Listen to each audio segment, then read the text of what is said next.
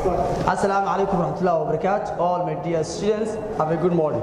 Today we are speaking as I told you yesterday. So let's start our lesson. I think a lot of students prepare the topics. So let's start one by one, all of you. That's great.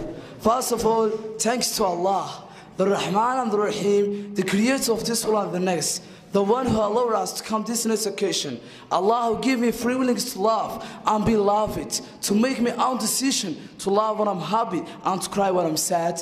After that, I am greeting here my best regards to my multi-talented teachers. Teacher, I don't know how to thank you, but I will try to say some words and praise. Thank you, teacher, for your great support. I am greeting here my dear classmates who made me what I'm today, who encouraged me to speak what I'm speaking right now. My dear classmates, thank you so much. Thank you very much. About my friend, so hike me well.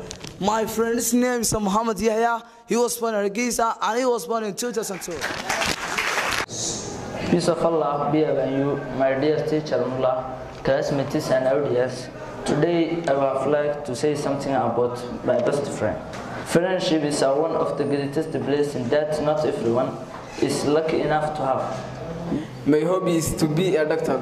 When we sleep, to take cure the sick people.